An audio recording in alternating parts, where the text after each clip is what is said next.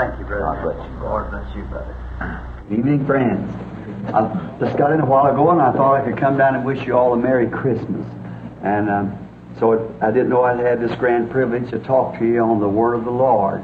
Amen. And so Brother Neville asked me, and I had several little Christmas texts that I've been using. One of them up at Phoenix and down at Tucson, different places around there, a regular Christmas message. And I thought tonight I would just speak on a little something here that the Lord put up on my mind recently as I was up in Colorado.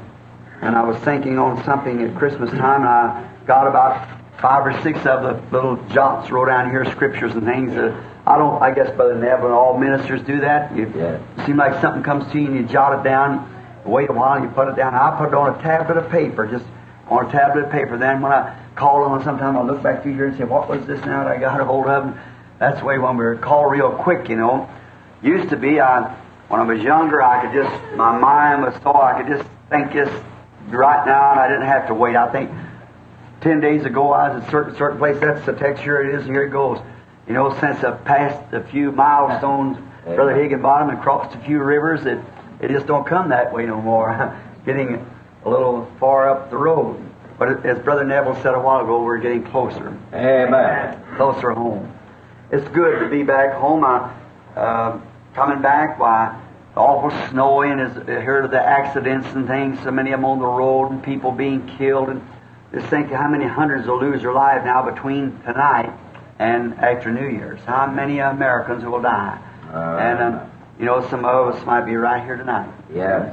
And it just depends on now that our condition before God. It's a sad nation, as Brother said. Sadness everywhere. Yes. And our flag has been hanging 30 days half-mast, all because of sin and people who would not accept God's way of things. Even if we can disagree with a person, if we can't yet do it in a brotherly way, and then see, if Christ is in the heart, then no matter how much you disagree with a man, you've still got love for him and respect. I disagree with many men, many times, but still I've never seen one yet I disagreed with that I ever thought of any more than put my arm around him and call him my brother and try to help him the best I could. I disagree with him because that I think maybe that upon disagreeing that what he believes that I might not believe just like him, but and so forth, but I might try to project my way to him as he projects his to me and get them together and comb out and see what we got. But a disagreement like that, just as far as it comes to, we should never get angry or want to hurt or destroy or anything. We should always be trying to build up. Got a cold spell going on here, haven't we? 72 when I left Tucson. And when the sun went down and got dark, it's still 69. So then come back up here, I'm just a shivering all up. All that snowy road and below zero and ice and everything, I get all used to it again. It's so strange how you can get so climatized in such a little way. And since I left you, I didn't have hardly a chance to get survived up. I got like a sinus in the weather in here, and as I get older, and I was born and raised in here, but when you're young, you've got something you throw off. But when you get older, well, you begin to find out that something isn't there. It used to be you could just forget about it. There's something there that just won't throw off like it did when he was a kid. So I find out that way that warm climate for an old man kind of helps a little bit. I remember coming down that Utica Pike up there as a kid at 7, 8, 10, 12, 14 years old. No shoes on, tennis shoes, 8 or 10 below zero, and tennis shoes, the toes out of them. And now I ain't walking down like the street here, but busting the snow. There's no automobiles. Come down, might be a wagon track once in a while. Come down that highway of a morning, little old coat on, no shirt, and it pinned up like this, no more than what I got on right now. Soaking wet to my knees, go right on in and pay no attention to it. So you hardly have a cold. But that was about 45 years ago. So a whole lot of weekdays gone, a lot of miles and built up on the speedometer, you know, so we just don't take it like we used to. I see Brother Katz raise his head up. You're too young to think them thoughts now. Wait till you get up where Brother Neville now, and and you'll think a lot of things there. Weakens down. Well, we've had great times in the Lord. Amen. The Lord has blessed us tremendously. And I'm so thankful. And I come back, I think next Sunday, the Lord willing, if Brother Neville doesn't care, I've got a service at least Sunday morning, and maybe Sunday night, a healing service for Sunday night. Amen. Sunday morning, I got an important message, if the Lord be willing for me to deliver it. I haven't thought up my text, no more than just my text yet, no context to it, because I am not without any, revelation from the Lord, but just in myself. I want to express something Sunday that I hope will kind of help out a little bit along these ways. I've got to go down into the field, and I've got just every day almost taken up everywhere. I think Billy was telling me in one of the itinerary that I got 2 or 3 days that I could come home in April after I leave here, go back to Tucson, and that about settles it then. And then on till next November, October, when I get back this side again from overseas. Now, 2 more days to Christmas. 1 more day is Monday. Tuesday's Christmas Eve. Tuesday's Christmas Eve. Is it awful to see that this great holiday that we're approaching is approached in the manner that it's approached in? Yeah. It's such a pitiful thing, such a rational thing to think that rabbits and a myth called Kris Kringle, Santa Claus, and everything has taken the real value away from what Christmas is. Now we don't know, and I certainly do not believe. I was just coming down, my wife's back there, and I coming down the road was listening to an astronomer that now they just fell on the idea, which an astronomer told me many, many years ago when I was just a game warden here in Indiana.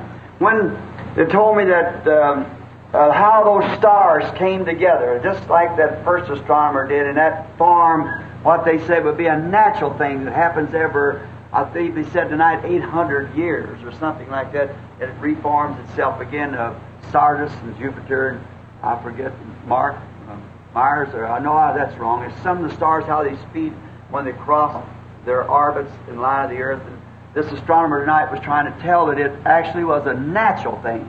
I don't accept that. I believe it was a supernatural. Amen. That God, Yeah. things is supernatural with God. He is supernatural. Yeah. And I look down and know that this is facing back now to April. I'm going, Lord, willing for me to live that long, I'll be 55 years old. See, and I know but looking back on my life, and I wonder where it happened. For my first little Christmases when we hang up our stockings, and Mama we'd probably get an orange and 2 or 3 little pieces of striped candy, and that was a great Christmas to us.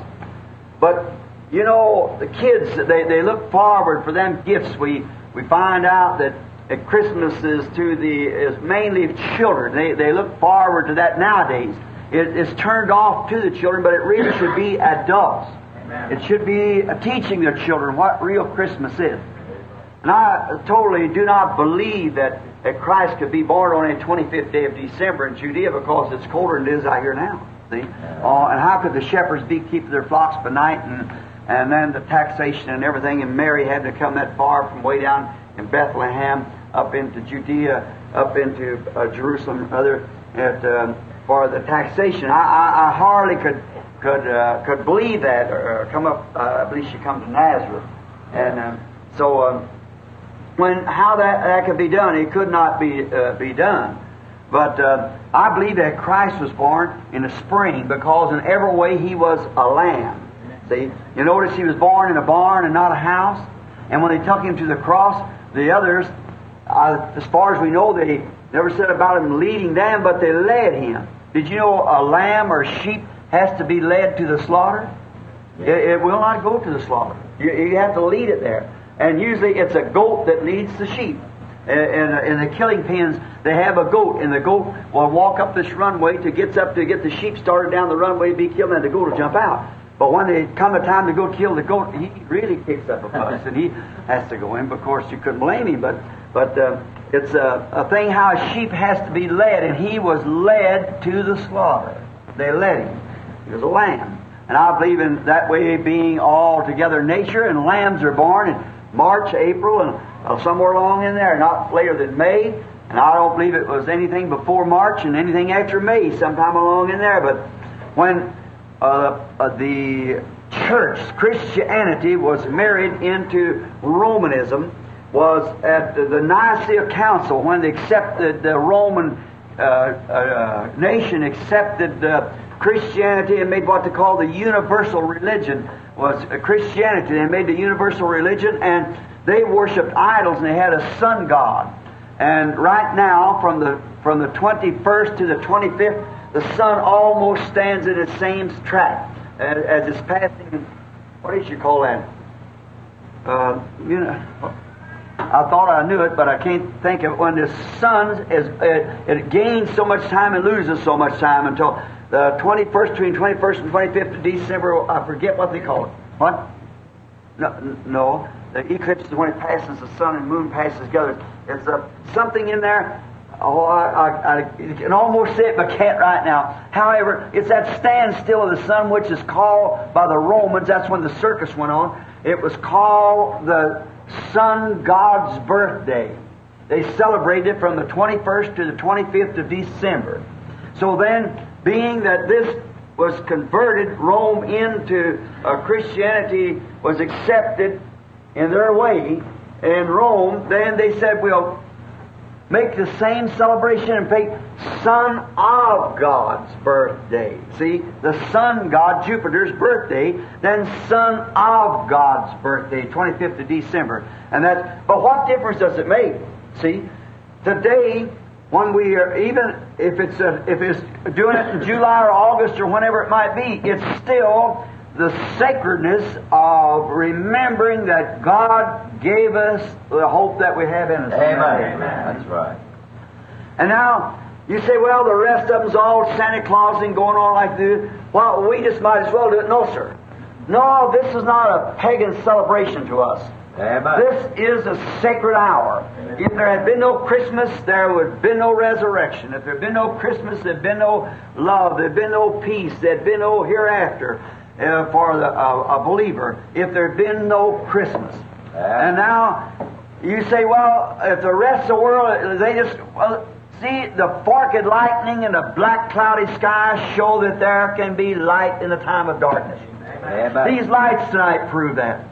That there can be light in the time of darkness. And when does light shine its best? In darkness. Amen. You turn these lights on daytime, the sun's shining in, you hardly notice they're on. But just one little wee light will shine real bright in the time of darkness.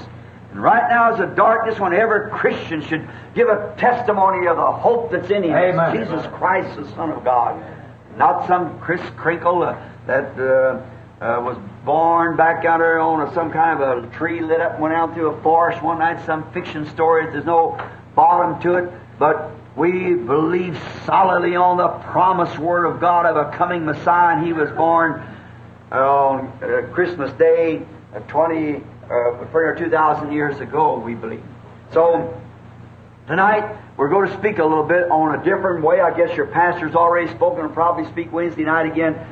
Because I know he laid back some text or something that give me this platform tonight, and I want him to bring it. I want to listen to him. But just before now we do this, let's just bow our heads again for a moment of prayer. Amen. Heavenly Father, this great sacred moment, when we think of the different things in the Scripture here, that everywhere we go back in the Old Testament speaks of that day when God shall send His Son. How those prophets back there allotted their time for prophecy of the Word of God to come to them. And they prophesied in their days and foretold the things that would come to pass. And we see it all met there in Bethlehem that night, when God so loved the world that He gave His only begotten Son. We thank Thee for this. And now, Lord, tonight, as we settle down here to speak on Thy Word, and it's so sacred, Lord, that's the reason we like to speak to You first. And we ask that You'll open our understanding to Thy Word. In Jesus' name we ask it. Amen. I want to read some Scripture here. Just a regular Christmas story for the Scripture found in Matthew, the 2nd chapter. And while you're turning to that, in John 3:16. And the other night up at Phoenix, if you tape people here listen to the tapes, I'd like for you to listen to that one. Why Jesus had to come to Bethlehem. Why did He have to do it? And those symbols there of David laying and wait up on the mountain looking down and seeing the Philistine army garrisoned. And I compared that with exactly today and find out that Bethlehem, what it means. And Christ is our Bethlehem and can prove that every man that's born of God is born in Bethlehem. Because Christ is Bethlehem. That's what He was, the bread of life. And Beth, B-E-T-H, means house. El is God. And E-L-H-A-M is Elhem, which means bread. And house of God's bread. And Jesus Christ was the house of God's bread. Bread of eternal life. And every man that's born into Christ, you're born into Bethlehem, God's house of bread. And how that the leagues of these churches today is garrisoned like Philistines to keep the people from. And how that those gallant men, knowing that David was anointed and was going to come king someday, very unpopular then because he was a fugitive among his people. But one day his call come, they had gallant men with him. And remember, those men were Gentiles. Most every one of them were Gentiles. A very beautiful type of today. And one man was so gallant, he killed 800 men with his spear himself in one day. Another one was standing in a field of lintel, and an army come up, a troop, and all of them run, and he stood there and slew man until his arms was tired. And then another one, how he jumped into a pit and killed a lion on a snowy day, single-handed. And an Egyptian run at him with a long spear, and he took a stick and knocked this spear out of his hand, took the spear and killed the Egyptian himself, and killed 300 captains. You're a great man. David crying out, if I could drink once more, see, from that well where he used to water his sheep when he went out of a morning from the corral, they wanted a drink of water. And these men pulled their swords and fought through 15 miles a man. Brought this water back, and David said, far be that I drink it. And he poured it up on the ground as a drink offering to the Lord. What a beautiful type of the same thing. This John 3:16 tonight. God so loved the world that He gave His only begotten Son. And what did Christ do? The life that He had to live eternally, He poured it up on the ground from His veins, His natural life, upon the ground as a sin offering for us. And how the Gentiles today, man of honor, man, great man, taking the sword and standing there and cutting their way through to get a fresh drink of water for Christ. Our David, which is very unpopular today, but our David, which we know is coming in power, going to tramp every nation under His feet like that and rule them with a rod of iron. And real gallant man standing with the Word of God and chopping from side to side fearlessly because we know He's coming in power. Amen. Amen. Let's read now. After John 3:16, let's read the visit of the Magi of St. Matthew, the 2nd chapter. Now, when Jesus was born in Bethlehem of Judea in the days of Herod the king, behold, there came wise men from the east to Jerusalem, saying, where is He that's born King of the Jews? For we have seen His star in the east and are come to worship Him. When Herod the king heard these things, he was troubled, and all Jerusalem with him. And when he had gathered the chief priests and the scribes of the people together, he demanded of them where Christ should be born. And they said unto him, of Bethlehem of Judea, for thus it is written by the prophet, and thou, Bethlehem, in the land of Judah, art thou not the least among the princes of Judah? Out of thee shall come a governor that shall rule my people Israel. Herod, when he had privately called the wise men, inquired of them diligently what time the star appeared. And he sent them to Bethlehem and said, go and search diligently for the young child. And when you have found Him, bring me word again, that I may come and worship Him also. When they heard the king, they departed, and lo, the star which they saw in the east went before them till it came and stood over where the young child was. And when they saw the star, they rejoiced with exceeding great joy. And when they were come into the house, they saw the young child with Mary, his mother, and fell down and worshipped him. And they had opened their treasures. They presented to him gifts, gold, frankincense, and myrrh. And being warned of God in a dream that they should not depart, they should not return to Herod, they departed into their own country another way. It's very strange here how that God, in a lesser way, God does speak to people through dreams. I believe in it. But how that God, in this case, used secondarily. Now, a dream is a dream. If it's interpreted rightly, it is a same as a vision. If it's a dream and being interpreted, God's used it since way back in the Old Testament and down through the ages, and promised in the last days to use it again. How people can overeat and so forth and get nightmares, and it's not a real spiritual dreams that don't ring up when you read it. And some of it might seem right, but yet there's real spiritual dreams. And we know here at the tabernacle that God gives people dreams, and they are interpreted and they come to pass and they're real. But it's a secondary way of doing it. See? Now, the reason it was done then, it was because there was no prophet in the land at that time to interpret the dreams. See? There was no prophet to interpret the dreams like Joseph and Daniel and those prophets of old. They hadn't had a prophet for 400 years. And God used a dream for the welfare of His own child. He did. He told Joseph when he was a just man, not willingly to make her a public example, was minded to put her away privately. No doubt she told him the visit of Gabriel and so forth and what he had said, but when he saw her to be mother, it was too unusual, you know. It was something very different. And you know, that's what's the matter today. God does things unusual, and it's so unusual till even just man can't see it. Amen. Joseph couldn't understand it. It was too unusual. Yeah. He was a good man, nothing wrong with him. He was a good man, a just man, but it was so unusual. See, Joseph's probably 40 years old or 45, something like that, they claim, when he and Mary was engaged. But here we find something that never had happened. A woman espoused to this man and yet be found to be mother. And it was so unusual, Joseph was minded to put her away, but right at that crucial moment, God sent His angel and appeared to him in a dream and said, "Don't fear to take thee Mary thy wife, for that which is conceived in her is of the Holy Ghost."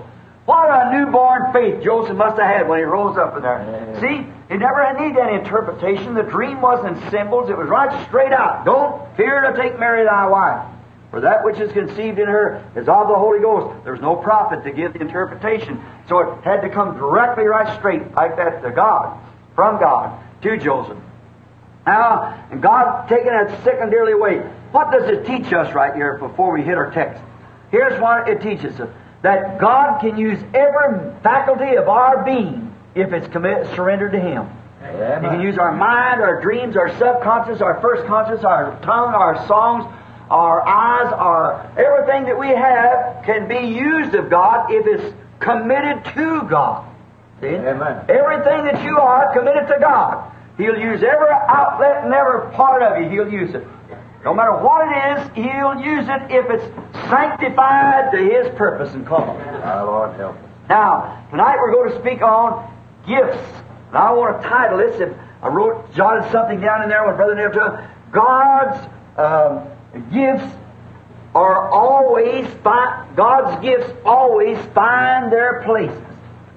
God's gifts is always rejected, but it really finds its place. Now, what's the gift that these wise men brought to Him? Today we find that we're swapping gifts. Everybody has to get a gift and try to figure out what the next fellow is going to give him so he can give him something comparing that much. And if it isn't, on New Year's he feels he has to make it up, and each one studying and worrying and walking the floor, the millionaires, how they're going to get by to give so much to this one and that. When it's altogether wrong. It's altogether Christmas. There's only one gift that you can give, and that is yourself. Amen. Give yourself to God because God's already give to you His gift. Amen. Now, there's only one thing you owe back to God. That's yourself to Him. Amen. Now, and many times names in the Bible, we don't notice it no more today. You've often heard me scorn this name of children calling, or people calling their children Ricky. Now, Ricky is a horrible name, see? And it's you mustn't call them that. If you got a child named Ricky, for goodness sakes, change it to something else. Ricky or Elvis or something like that. Ricky means a rat. See? And so and what you call a person, that impresses that. A little lady the other day had a little boy out there called Ricky, and his name's James Ricky. And because it was so popular, Ricky, they called him Ricky. I said, change that name. I know some people sitting right here now. It's got a little grandson, and his name is the one little boy is the sweetest, pleasant little fellow, and the other is Ricky. And that's what he is. You just watch him. His nature's just like that. And I said to some of his grandparents or somewhere, I said, tell the mother, change the name of that boy. Just change that name over and watch what happens to the kid. See, if people don't want to believe that, we think we've lived too long for that. If there isn't something in a name, then why, as long as Jacob was called Jacob, which means supplanter, deceiver, that's what he was. But when he wrestled with the Lord all night, and the Lord changed his name, and when he's about 60 years old, he changed his name from Jacob to Israel, a prince before God, and that's what he was. Why was Abram had to be called Abraham before the baby could be born? Why is Sarah called Sarah before the baby could be born? Why was Paul, his name was Saul, but when he met Jesus, he changed him from Saul to Paul. When Simon was changed from Simon to Peter, which means little stone, and all their names were changed is because what you are called is something about it. When you speak something, it identifies itself. I don't want to get into that because that's coming up next Sunday night, see? Identification of a word. And but now we find these things so true. Now watch, God, what a strange thing it is tonight to see that those Magi's, learned man, great man, coming down from the east, that was Babylon, which is India, and they never come in any all night. They started one night and got there the next. It's about 2 years getting there. They never come to a little baby in a manger. They come to a young child. And Herod killed the children from 2 years old. See, to know that wasn't a little infant laying in a cradle. He just killed all infants. But he killed the young children, so he'd be sure to get him. Anywhere from 2 years old back. He set the time up because knowing he didn't want to kill too many, all of them, because they were more like slaves to him, he wanted to be sure to get it, so he said, the kid will be about 2 years old, so everything from 2 years old down, kill it. See? And that's brought to pass what the prophet said. And then, Ramah there, they heard a screaming or crying, a weeping, that Rachel weeping for her children, and they were not. Now, did you notice that these wise men, great man, was up in Babylon, and they saw his star? We said, we have saw his star in the east and are come to worship him. They come from the east where they saw the star going west, because India is west, northwest of Palestine. And they come right down through the Tigris River, across over the plains right on in, come down into the Bethlehem, where they found the baby. Remember, Joseph and them never left there. They went right down to Nazareth, brought the child up right there. Now, we see here that they presented these men, being astronomers, and studying the stars, and seeing these mysterious heavenly lights appear up there, that there was something going on, that they know that this Messiah, the ruler of heavens and earth, was to be born. And they come knowing that deity would be enclosed and housed in a human being. Because to show you their testimony. You know, your life speaks so much louder than your words, so no matter what you say, people know what you are, but what you are. And watch these people, these Magi. They brought him, what's the gifts they brought him, identified what they thought he was. They brought him gold, frankincense, and myrrh. And now watch what these symbols that I want to talk to you about now is what these symbols mean. Now I've got some scripture wrote out here that we'll read just in a moment on it, the Lord willing. Now, gold and frankincense and myrrh. Now, gold in the Bible, how fitting it fits to Christ, because gold speaks of deity. Amen. Gold is deity. We'll get to it just in a moment. Frankincense speaks of service. And myrrh is death. God's deity in service to die. And that's what He was. The very thing that they brought identified what they thought He was. And I'll say that to us today. The things that we bring to Him identify what our thoughts is about Him. You understand what I mean? See, if you believe it with all your heart, every word of that, you will identify it by giving all that you have to it. See? But if you believe it's a good place to associate with better people around church and things like that, that's just about what you give. Just a few social hours with some of the congregation or something.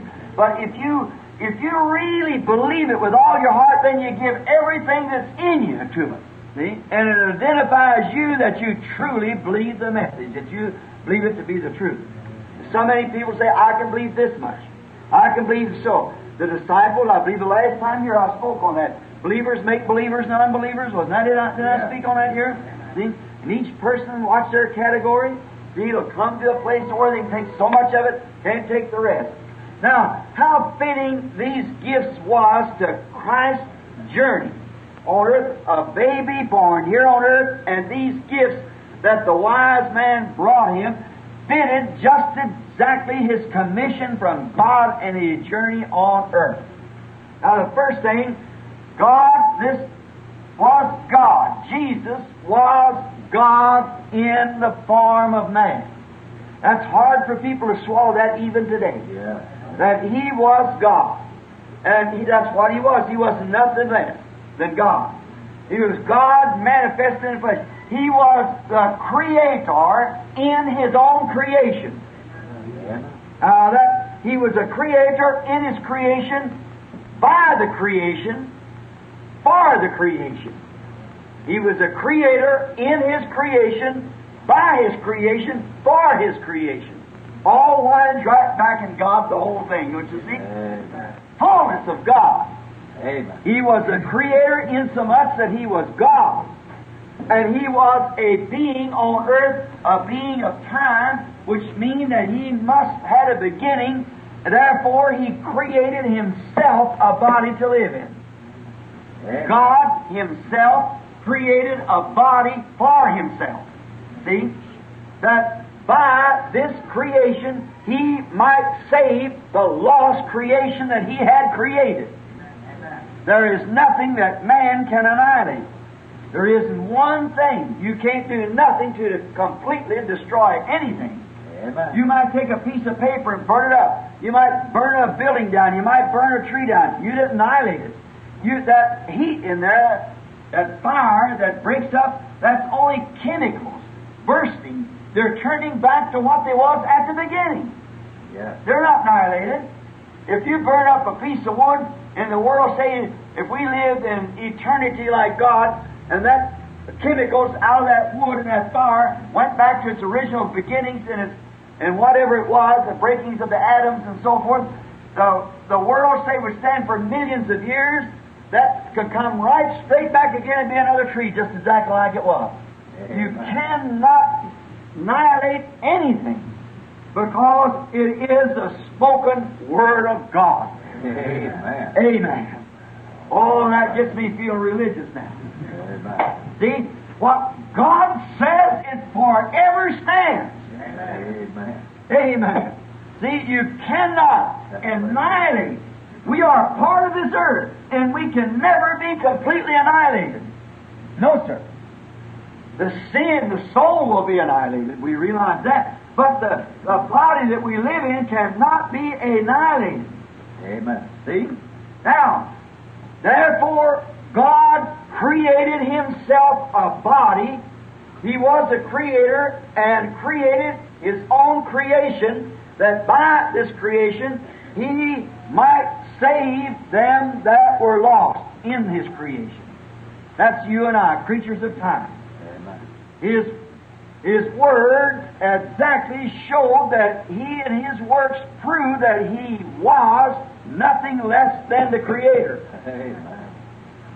He took a piece of bread and broke it and kept breaking that one piece of bread and fed 5,000 people out of it and took up 7 basketfuls of pieces left over. And everybody there had a complete filling of bread. He took a fish and broke that fish off. We realize that He did create that fish in the beginning. He did create that bread in the beginning. But He took that fish and broke that fish off. A live fish had been and was then boiled or fried. And whenever He broke it off, whatever it was, boiled or fried, it grew back the same minute that He broke it, another boiled or fried fish. Isn't that wonderful? That showed that He was nothing less than Jehovah. Amen. Amen. He was a creator that could take His own creation and by His creation express who He was. Amen. Hallelujah. That's proved He was what He was. He was deity, so gold was becoming to Him in the offering at His birth. He was deity made flesh. My gosh, no strangers among us tonight, I suppose, so in this prayer meeting. But let me say something. Did Jesus, when He was here, now this is for thinking, now for probing, rather, notice, just for thinking, Jesus said in St. John 14:12, He that believeth on Me, the works that I do shall he do also, and greater than this shall he do, for I go to my Father. Did you notice that? Notice. Now that was the Son of God promising to the believer that greater things that He did in these last days, that the believer would do greater things than He did. St. John, 14th chapter, 12th verse. Amen. Is that right? Amen. Do you believe Jesus said it? Amen. Notice, when Jesus created bread, He took a piece of bread and created bread that had already been bread. When He created fish, He took a fish that was, or first created a fish and put another fish out of it. Is that right? Amen. He took water which potentially would have become wine and made wine out of it. Is that right? But we see Him in our midst in this last days create things right out without anything standing there. Amen. Is that right? Can create a squirrel where there is no squirrel. Amen. Right. Oh, He remains God. He's Hallelujah. just as much deity today as He was then and ever was or ever will be. Amen. He's still God and challenging hearts to believe it. Yes, man. Greater things than this you, without anything to hold and break off of. Speak it and it'll be so.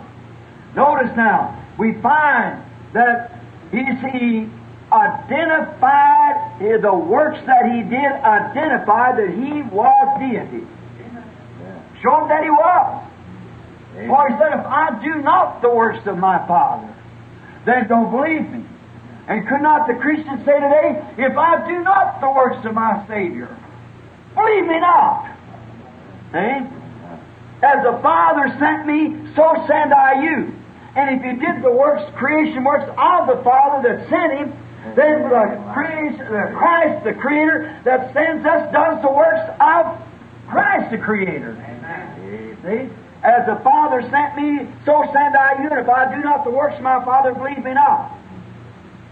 Then the Christian today has got to do the life that Christ did. Or we have a right to say, it's not so. Notice now, His works created Him, or identified Him, to be the Creator. His works that He did crowned his life's testimony that he was the Creator. Amen. No way of getting away from it. Therefore, when they offered a gift of gold, they were perfectly in harmony with God, with their gift. They gave him gold, which identified him as deity. Always the crown, the golden head of King Nebuchadnezzar. Always deity is represented by gold. Now, frankincense, we want to get these quickly. Frankincense is the offering of service to Jehovah.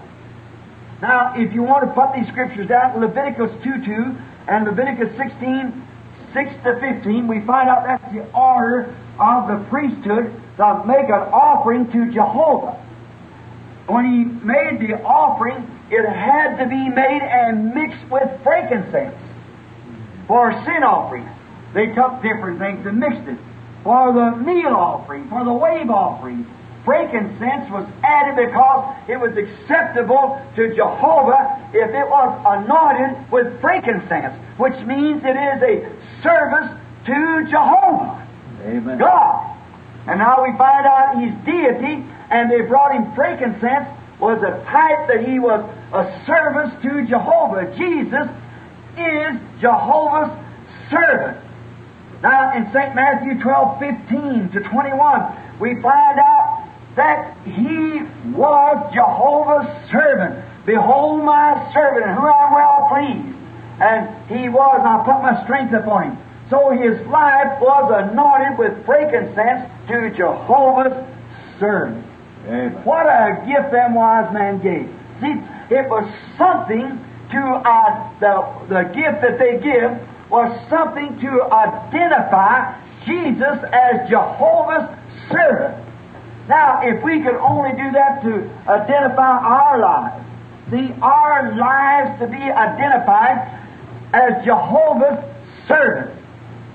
That's what frankincense was for. That made him Jehovah's servant. Now, myrrh, M-Y-R-R-H, was anointing of the dead.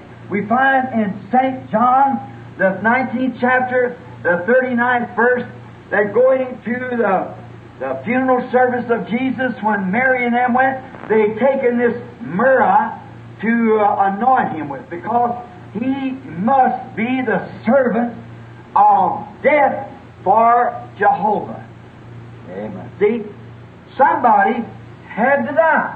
That was a service that had to be done for God, and nobody was worthy to do it but God Himself. Amen.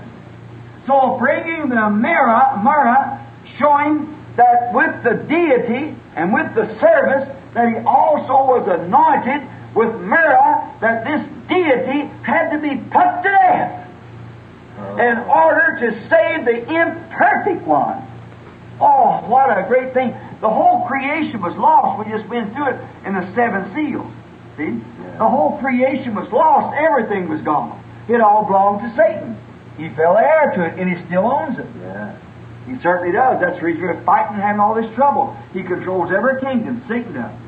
Every government, every king, every kingdom, controlled by Satan. The whole world is controlled and run by Satan. That's the reason we have the troubles that we have. Any Bible student or anything can tell you that Satan, well, the Bible itself says he did, that he controls the world. But Christ will fall heir to it, for now he is our Redeemer. And he come to redeem the whole creation, and nothing can do it but God Himself. Amen. Amen. That's the reason God does nothing outside of a man. He always works through a man because He had to use a man. A man is what He had to use to display His attribute of Savior.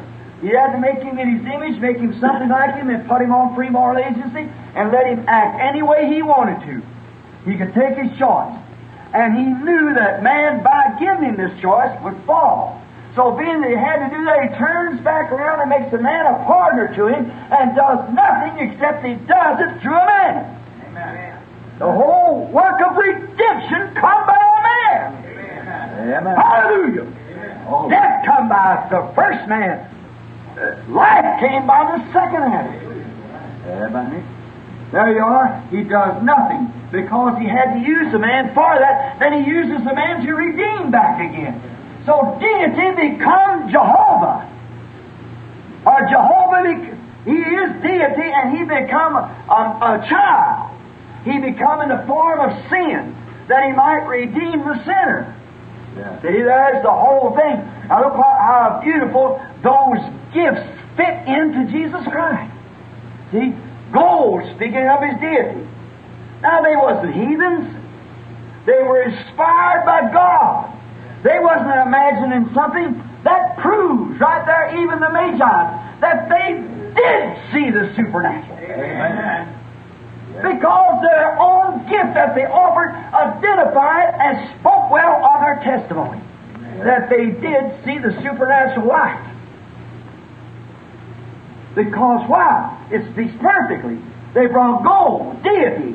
They brought frankincense, service. And they brought myrrh for His death when He was a baby. Amen. Showing that deity would be put to death in the flesh. Amen. That it might redeem fallen man. How can people turn like that? Amen. When you realize, what are we doing here? Where did we come from? What business we got being here? We wasn't put here just by chance. We were put here for a purpose. And we must serve that purpose, but still we're back on the basis of free moral agency where we can serve it or reject it, just like Adam did in the beginning. Now look at these little girls here, brother, the little lady played the piano. And I was hearing them as they sang. We were talking about them on the road up here. There's a little family that's dedicated their whole life and everything to Christ. Look at that family, how orderly it is. Look at them little girls. They stand up here, they're example of young womanhood, of teenage. And no matter, a few weeks ago I went out and, I don't know what the name of the place is down there in New York now, where they just got city blocks of beatniks. Them girls down there with leg tarts on and nothing but little bikini as they caught it over the top of that. And, just they do anything that's in their mind. No matter what it is, that's why they're beatniks. They can just do anything. If they want to lay down, don't get up. They just lay down and don't get up. If they want to go do a certain thing, they do it. If they don't, they don't. Just their mind, just traveling. And what does the unconverted mind come to? You have no right to do that because you're not your own. You're bought by deity, Jesus Christ, the Son of God that was made flesh. But see the conglomeration of sin. And you see a little young girls like that stand out. What to me is light in the time of darkness. It's a barking light of the zigzag whip of God in the skies to show there can be light. There can be righteousness in the midst of sin. Mary, a mother of Jesus, in the city of Nazareth, the meanest city there was in the land. But out of there, God chose a little lady to give birth to His Son. An incubator, a womb. A baby had to be born by, and He took such a person to do it. God works through human beings to redeem human beings. He can take you, work through you to redeem humanity. If you'll completely dedicate everything you are, if you're a young woman, dedicate your morals. If you're a young man, dedicate your morals. Dedicate your mind. Dedicate your thinking. Dedicate your heart. Dedicate your soul. Dedicate all you are. Amen.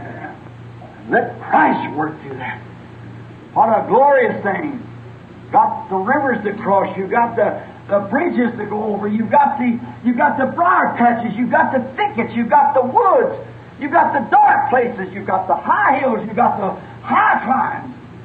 What are you doing? Someday you'll have to stand there and look back and see where you come from.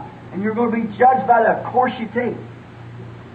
Put your mind and your thoughts on that North Star, the center of God, and don't move from it. Stay right with it. It'll bring you straight, like it did the Magi, right straight to the Christ. All right. Anointed Him with myrrh. We find out now in John 12, 1 and 7, that's just exactly what He done. He was the perfect servant of God and had Him anointed with all of His divine gifts. He was anointed with all God's gifts because He was God. He was God See, they brought him gifts. Now we'll be, I wish the people here always, most of them, sends you something. Now it comes back to sending back, I couldn't do it. See, it's the world over. I just couldn't do it. And I appreciate a little, little things and things that people do to express themselves. And their thankfulness and so forth. Now this is what these rich men do. These men are magi. They bought gold, pure gold. They brought frankincense, the best they could find. They brought myrrh, the best they could find. We realize over here in St. John 12, we find out that this woman, if we had time to read it, but I don't want to keep you too long, see, because I know tomorrow is Monday, somebody had to work. Look, they brought this woman brought this myrrh, that anointed, costly, something to take the smell of dead away. And she broke this alabaster box and poured it up on the head of Jesus. And Judas said, why, this ought to have been given to the poor. Said not that he had respect for the poor, but he was a thief to begin with. He carried the money. And said this ought to have been sold instead of part of it. And Jesus said, let her alone. For she did this, she anointed him unto his burial. Amen. See? This woman, so grateful that her sins were forgiven, until she spent all of her money she had and took an alabaster box and broke it and poured the oil and just ordered the room with fine smell of this myrrh that she had anointed him for his death. Now see, she did the service not knowing what she was doing. But she was so grateful to God. And if you're so grateful for Christmas, it's not to say, I'll give Joneses a gift, they give me one back, I'll see what I got in the morning. Won't you open up your heart and see what's in there? Find out what you got in here. Except if you find it empty with just negative creeds and cares of the world, why not ask Christ to fill it tonight? Tonight. So that you can get the real meaning of Christmas. It's Christ in you. God dwelling in the human heart. That's what the real Christmas means.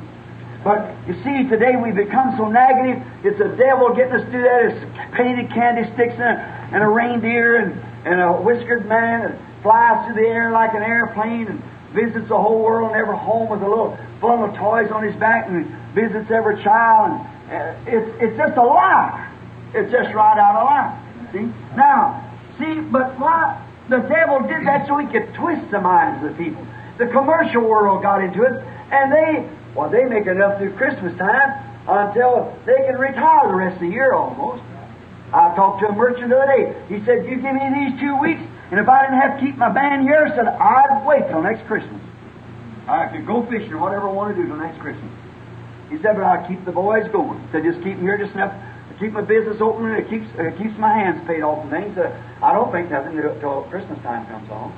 You see, it's become a great commercial thing when it ought to be a worship. Amen. Worship.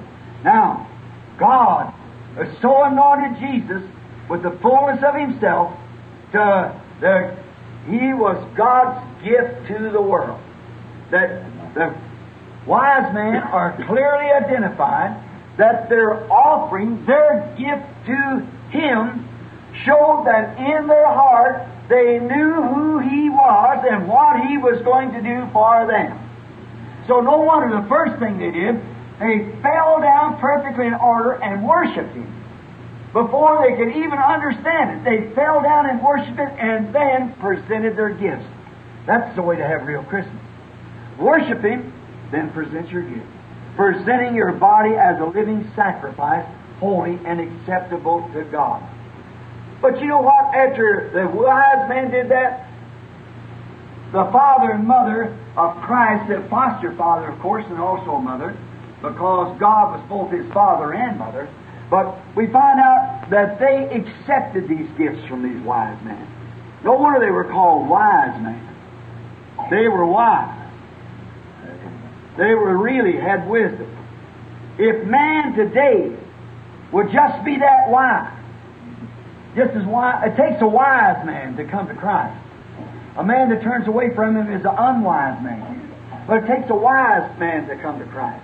Now notice, and after then, the wise man identifying Him what He would be, and we find through the Scripture that's exactly what He was, deity in service or death.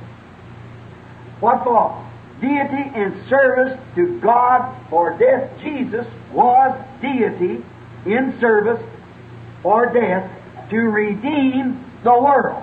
But what did the world do to it? They refused it. They rejected it. Why? Some of them, a big part of them, did that because He did die. They said He couldn't be deity and die.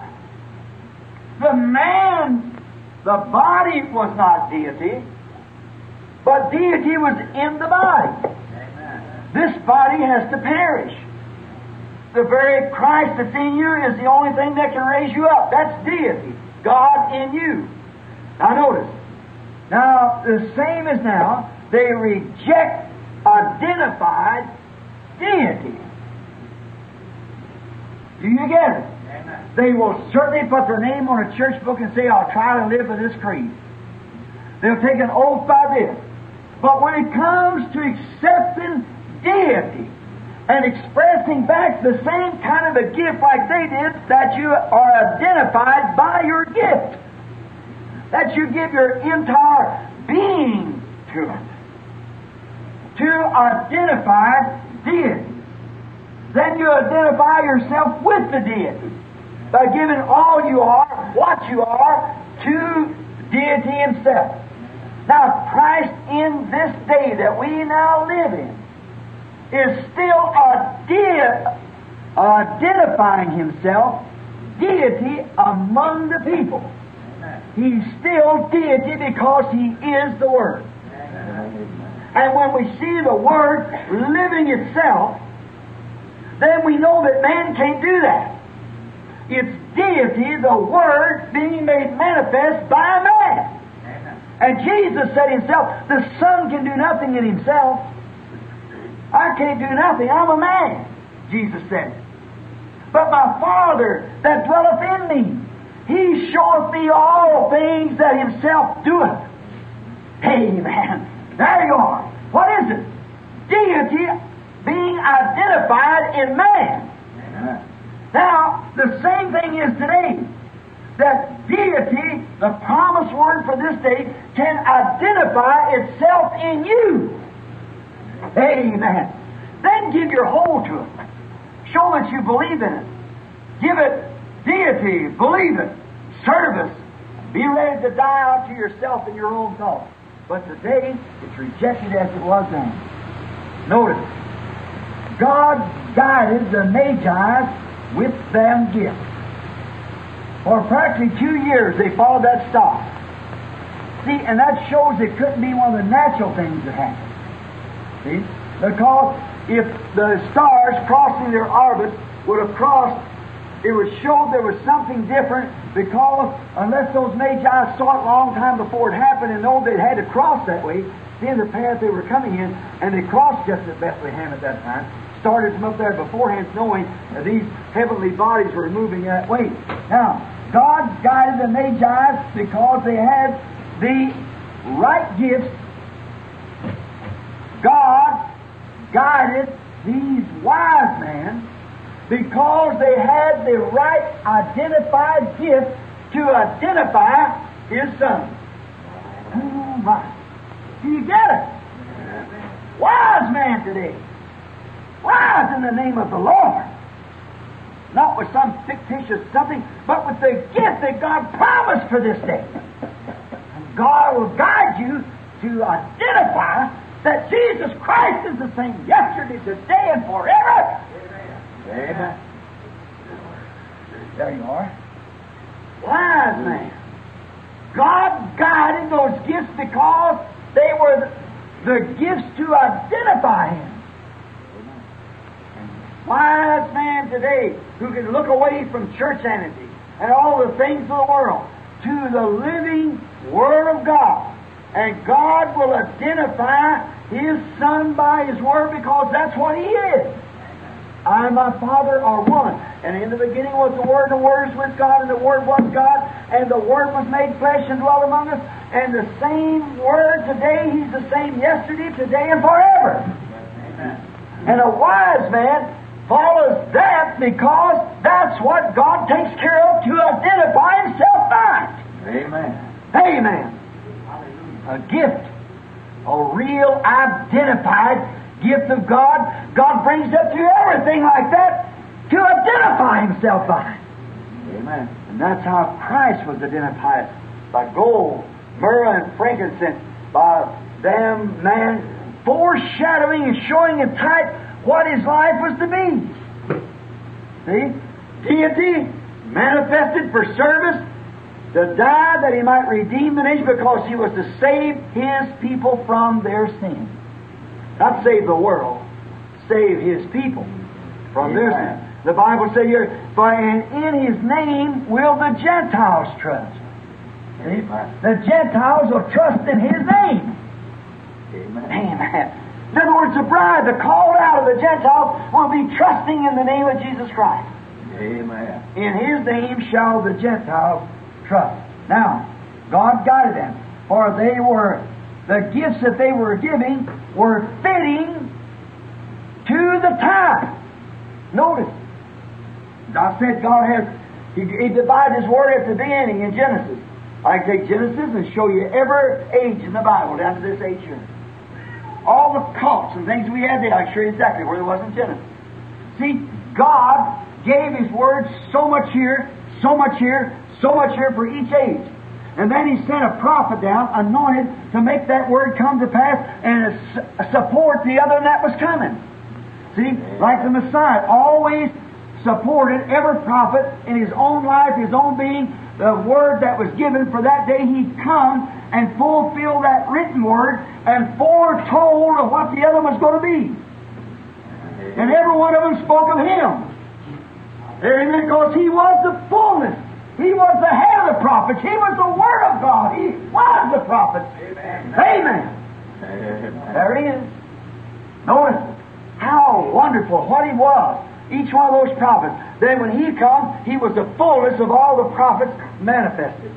Because they were the Word of the Lord. And He said Himself, if you call those gods whom the Word of God come to, how can you condemn me when I say I'm the Son of God? Even those in that age was identified as gods. God called them Himself gods. What were they? They were manifestations of His Word. And here was He, the fullness of the Word. Deity embodied.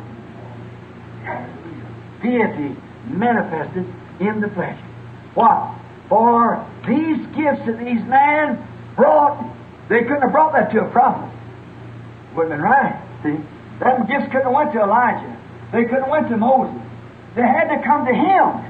And then those gifts were strictly meant for that day and was to identify who He was by these gifts. Then here come God along and protected it and kept them 2 years down there until they found the perfect life. How fitting. Same thing today. We got people, this is loyal, nice people, genuine people. But you see, in that there's going to be something come forth that God's always done to identify this day. This is the day when these things are spoken to happen. There won't be many, just a very, very few that'll be saved. The Bible said so. There'll be just a handful. Jesus said Himself, as it was in the days of Noah, wherein 8 souls were saved. 8 souls. Out of a generation like into this. As it was in the days of Noah. What was it? Great, cultured people. Great workers, great builders, great everything that they had. Maybe a civilization just like it. Great things that they had, as it were in the days of Noah. So will it be in the coming of the Son of Man. See? God had Noah to identify His promised Word. It was very fitting.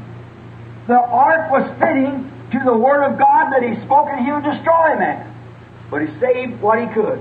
Now these wise men bringing their gifts identified what it was, and that's the reason God protected those gifts. Through every move that they made, He protected it until they arrived with those gifts. because they were fitting for the time. Amen. Does my church understand that? Amen. That's what's going on now. I hope it ain't over your head. I have to speak it in parable almost, you see. But do you see, it's the thing that's happening is fitting for this day. Amen. Laodicea. It's the fitting time. That's the reason God has protected it. See? Brought it right through to identify Himself. Gifts. Amen. Though it costed death and put a stumbling block in their way, it's a fitting time. It's right. Fitting for the day. Amen. That's the reason God has protected the way He has. He will protect it until His purpose is served. Amen. Oh, I read a story.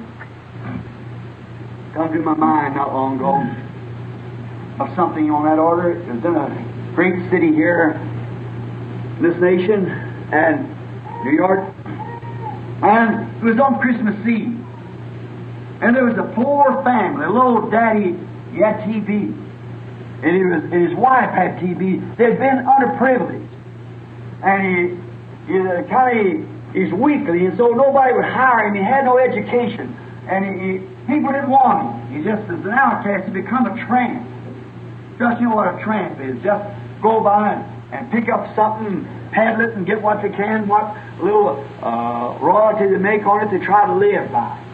Just like a peddler or something on the street. Go buy some pins and needles and thimbles and whatever they can and take it and maybe buy them for a penny a pack and sell them for a nickel and make 4 cents on the pack, and maybe in a run of a day's day. That's a great commission, but just think all he'd sell in a day. Maybe make 20, 30 cents a day. And he had a family.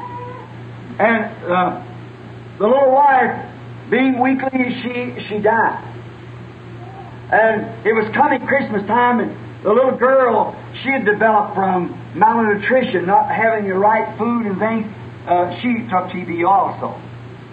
And she was a little fella, about 8, 9 years old, 10, and she had never had a doll for Christmas. And that's what she wanted for a gift, was a doll. And the father, not able to give her medical attention and so forth, and he seen the little girl was going fast, and he tried his best to get enough money together to get her a doll for Christmas. If he could just get enough to buy her a little doll. And so the Christmas time was coming on, the bad weather set in, the little girl developed some kind of pneumonia, and she died just a few weeks before Christmas. And the father, of course, broken-hearted, went to his little tin can and got the money out, and he thought of his little girl, and she wanted a doll. Like a little girl, see, it's a little mother coming on. You notice how a little girl, she goes to a doll because that's her nature. She's a coming mother. She will be mother someday if she lives. And everything in order and nature. That's why the little girl likes a little doll. She wants to take care of it because after all, she's a little, potentially a little mother. And she wanted a little doll, and she never had one. And Daddy had saved everything he could to get her a little doll. And so she died. And the father kind of had a lapse of mind. His wife had been taking his little girl, and his mind kind of got to a place that he'd go to bed every night and talk to this little girl, though she was been buried. But he thought he was talking to her and tell her, now, honey, it won't be long, and Daddy's going to get you this dolly for Christmas. And Daddy's promised you the dolly, and I'm going to get it. Finally, Christmas arrived. And, of course, you know how it is. The rich had their big parties, and candles burning, and the great high masses in the churches, and talking about Jesus and so forth. The churches were going through all kind of routines of mass and singing and carols and everything. Little did they know what was going on back in the alley behind all this. This little fellow back there, he got beside himself, and he wanted that little girl to have that doll so bad because she had begged so for this little doll. So he went out and he bought her a little rag doll. a little thing, probably about 30 cents, a little dirty something you'd bought down on the side of the street. And it was a real cold night. The blizzard winds are blowing, snow falling hard there in New York, right on the coast, and the streets filling up. And the people in their great big limousine cars and drunken parties out, drinking the celebration of the birth of Christ. And of these things that we speak of tonight, trying to think that that's the right way to do it, is to drink off their old sorrows and things, and that's the way to do it. All of them stand in the store the other day, and a woman talked about what two girls met and won't know what they got for their daddy, and one of them said, well, she got him a carton of certain kind of cigarettes, and the other said she got him a fifth of whiskey and a deck of cards. Now, if that ain't giving a memorial gift for the birth of the Lord Jesus Christ, and that's the way it goes, you see. It's just a big bunch of tinsel. It hasn't got Christmas in it at all. And so we find out this little man, he wandered along, and he knowed in his heart his little girl was gone, but he went and bought the doll anyhow. And he thought, I'll just start walking. I'll find her somewhere. She'll be along the street here, and I'll find her. And he started walking. He couldn't fool himself. She wasn't back there in the little shanty and in the little ragged, dirty bed, but she was buried. So he thought he'd find her on the street. He said, I'll just keep walking. And he was going down through the alleys while they were singing their carols and going on. And going down the alley, packing this little dirty doll, holding it in his coat up to his heart, thinking of his little girl. And finally, a policeman happened to see him, and the policeman had a few drinks himself.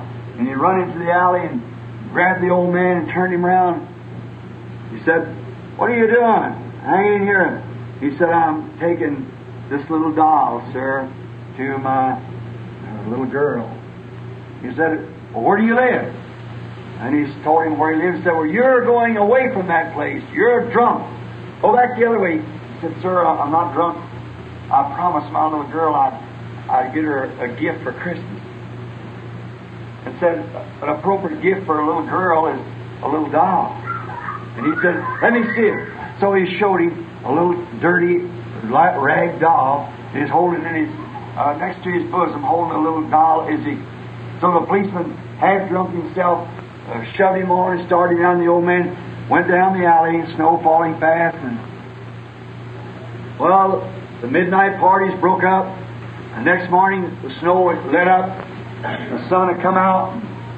So there was all the people from their great gaiety parties with ice sacks on their heads from too much drinking in celebration of the birth of Christ.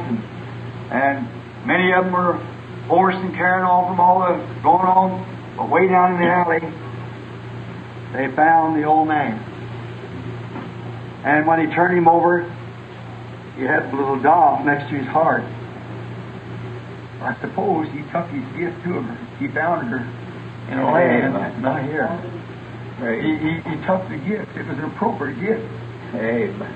God, merciful. Yet it cost him his death. There's no other way in the world he could have given her the gift. She was buried. Amen. But the only way he could do it would be go like that.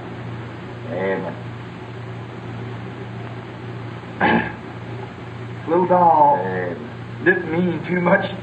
I guess a little dirty-faced doll. But what did he do it? It fulfilled a promise he had made. Amen. No matter what the people thought about it, his dirty hands and a little dirty doll, but it fulfilled a promise to his little girl. Amen. Sometimes they look upon the gospel the same thing. They didn't want it when God brought it, but it fulfilled a promise. Amen. That he would give his son. You know what? They left him to die too, just like a tramp on the street. That's exactly right. They left him to die like a tramp on the street. And today, they treat him like a tramp on the street. But he fulfilled what he was supposed to do. He was the gift that God promised to the world. Tonight, let me take him as my Savior in my heart. Let me walk in the face of my death, or whatever it is like that.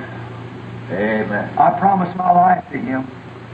I want to take it to him, no matter where I have to go. If I have to go through death, if I have to be shot, no matter what takes place, I have to be laughed at, called crazy, everything excommunicated from the rest of the Christian churches and so forth. It's the gift of God that I hold in my heart. He gives it, I want to take it to Him. Let's bow our heads just a minute. Hallelujah. Appropriate gifts I speak on. It was appropriate gift because the little girl, she was a little girl to be, little mother would have been. An appropriate gift was a little doll. An appropriate gift that God, the Creator, could give to His creation would be a Savior to save it from the condition it was in. I wonder tonight, as we are approaching Christmas now, and I suppose it'll be the last message we hear between now and Christmas, unless we get the radio messages somewhere. I wonder tonight if we've accepted the gift that God promised us, eternal life through believing on Christ and receiving the Holy Spirit. If you haven't, you'd like to accept God's real, true Christmas gift, would you raise your hand and say, Brother Branham, I don't know. I've sometimes believed it, and I've watched what things I do, and I'm kind of a little bit in doubt. Don't doubt it anymore, friends. It's too late to go to doubt now. Let's be real sure of it. Say, pray for me, Brother Branham, and I want God's gift to the world, Jesus Christ. I want this to be a real Christmas. I accept the Holy Spirit in my heart that could cradle me through all the storms of life. And someday I can come in His presence with this gift of eternal life. He'll accept me upon those bases. That's the only way He'll do it. Or if you got the right gift tonight, the right kind of an attitude, God, I'll follow you wherever you go. Whatever you say do, I'll do it. Whatever your word says to me do, I'll do it. Yes, sir, I don't care what everybody else says. I'm going to do it because I want your gift. It's life, and Christ is the Word. If you can't believe all the Word and say, well, I don't know.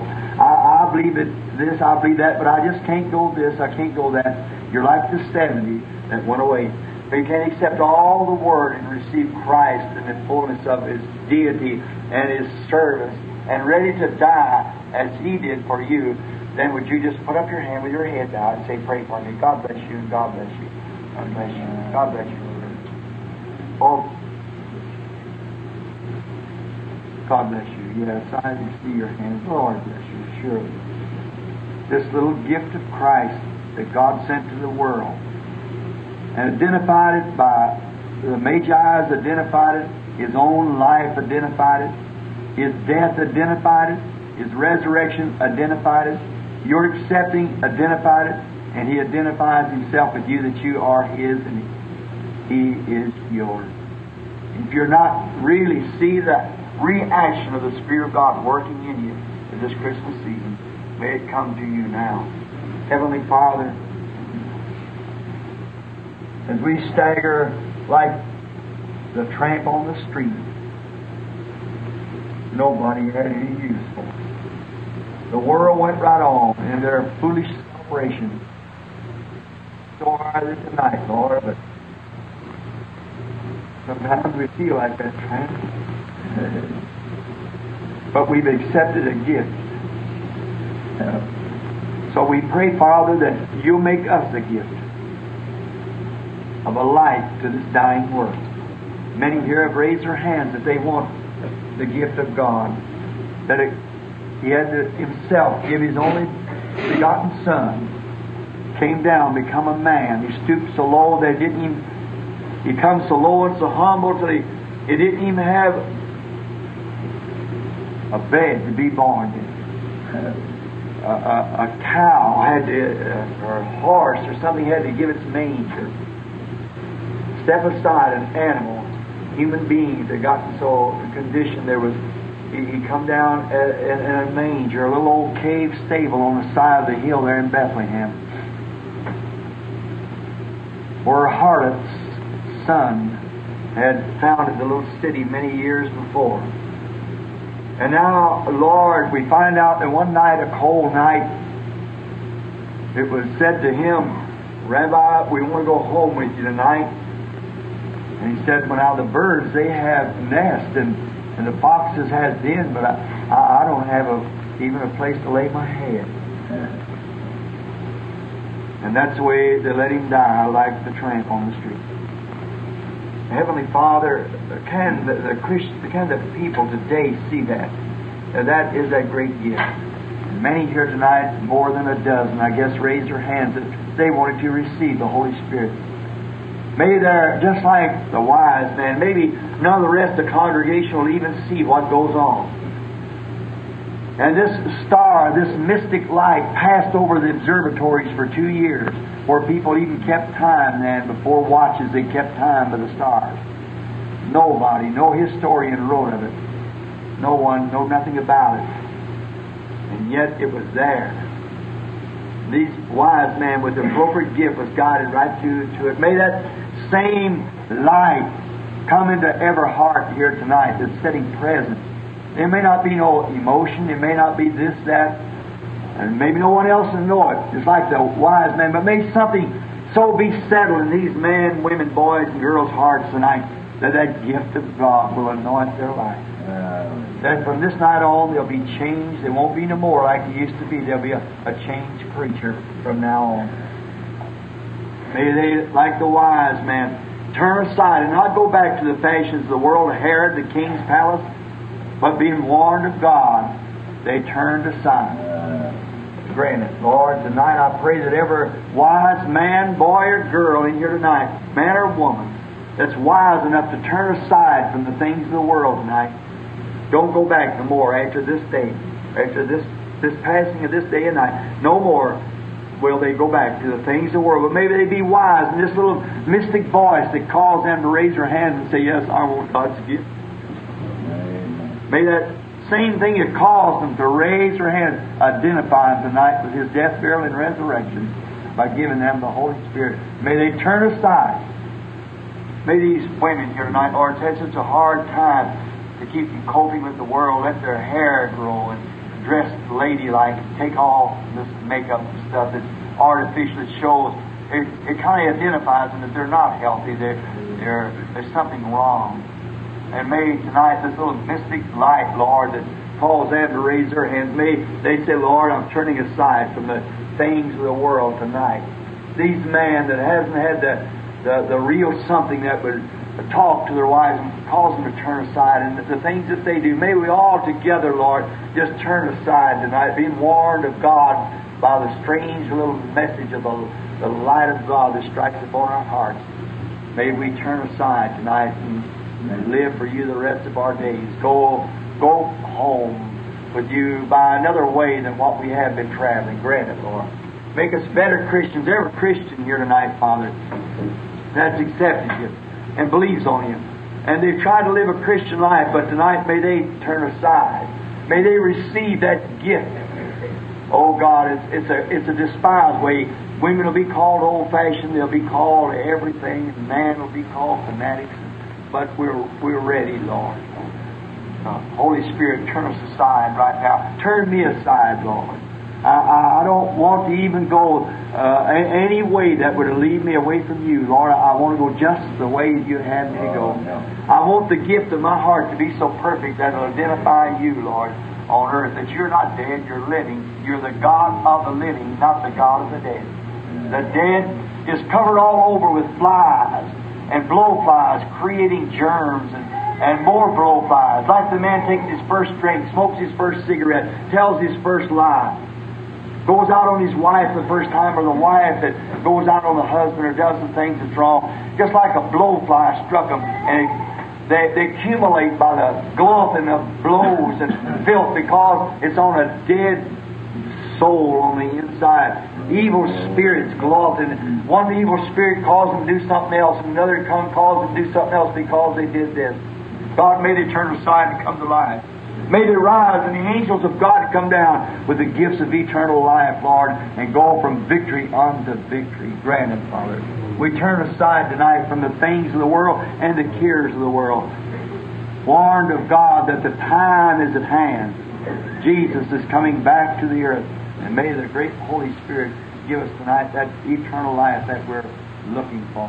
Grant it, Lord. We're just pray that You'll grant these blessings to us as we ask them in Jesus Christ's name. With our heads bowed.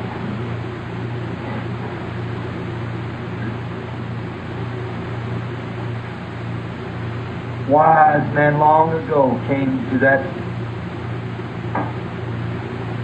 followed that light to they found the perfect light. And may the little light tonight that made you put up your hands, or maybe you didn't even instruct you, but you never even raised your hand, may that light guide you right on to that perfect light. Let's just all stand for a little consecration service. Let's make our little heart here tonight a dwelling place for Christ. Remember tonight my odd little story of the tramp. Tonight, really, Jesus Christ is that tramp on the street. Right? He was a tramp on the street.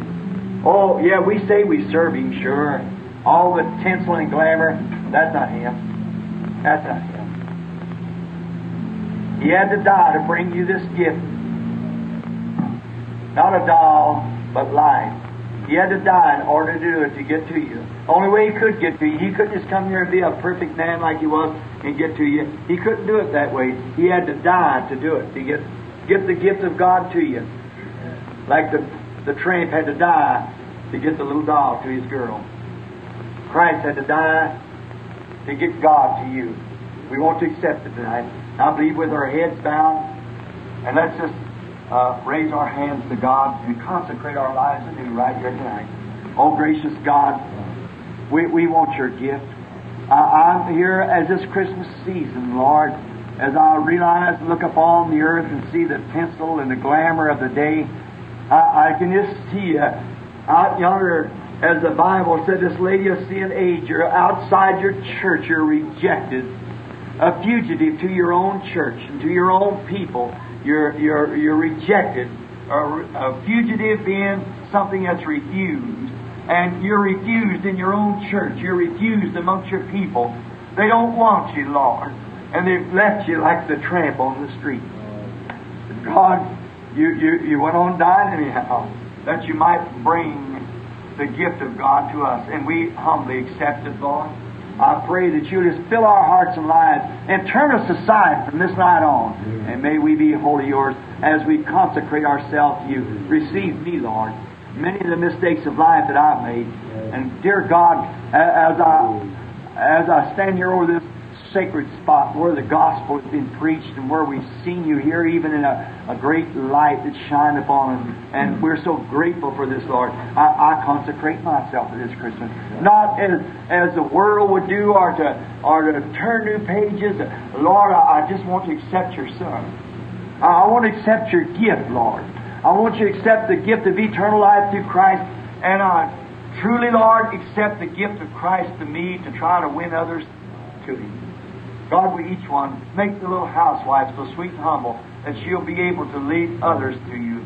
The gift that you give her, that finished little ladylike, may she be so ladylike to the neighbors who will see her and want to be like her. Make the man, the shop worker, whoever he is, Lord, make him a humble life like Christ, that others might see. We don't know where those people are standing out there, Father, but we never want to leave the grand old highway, but we'll lean backwards, lean forward, reach way out anywhere to get a soul. Put that within our reach, Lord, we pray, and give us the life that would cause people to want to live like that as we consecrate ourselves to you tonight in the name of Jesus Christ. Amen. Now, if you bow your heads again, I want to wish each and one of you a very Merry Christmas. May the great Christmas present, the first one and the only and the original and the only one there is, Jesus Christ, be afresh in your heart tonight. May the Holy Spirit come to you and bring you ministering gifts and things from God, a gift that you might live a better life. That's what I want. I would rather have the life of Christ in me to live sweet and victorious than I would all the gifts of healing, the gifts of prophecies, all them other gifts. Just give me Jesus. Let me live the life. The life is what I want to live. I want to live so others will know. That's my desire at Christmas. And I pray that's your desire, and I pray that God will give us His desire. Now, let's have a word from the pastor and a dismissing. And God bless you. We'll see you Wednesday night. God bless you.